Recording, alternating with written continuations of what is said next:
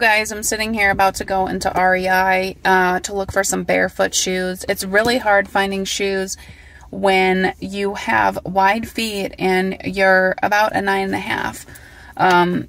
And half the time the men's shoes fit better for me. But I switched to barefoot shoes a couple years ago.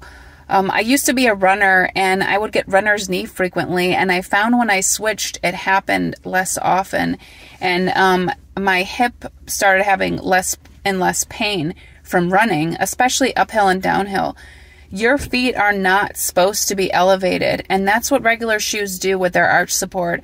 It's basically unhealthy and unnatural for your feet to be like that. I feel like people get a lot of plantar fasciitis and other issues when they're not wearing their natural feet and the way it's supposed to be. But it's really challenging, I tell you, to find barefoot shoes because a lot of companies don't sell them. I feel like they need a barefoot shoe store exclusively. The main two stores here that I found them, which are very few and far in between for choices, would be REI and Fleet Feet.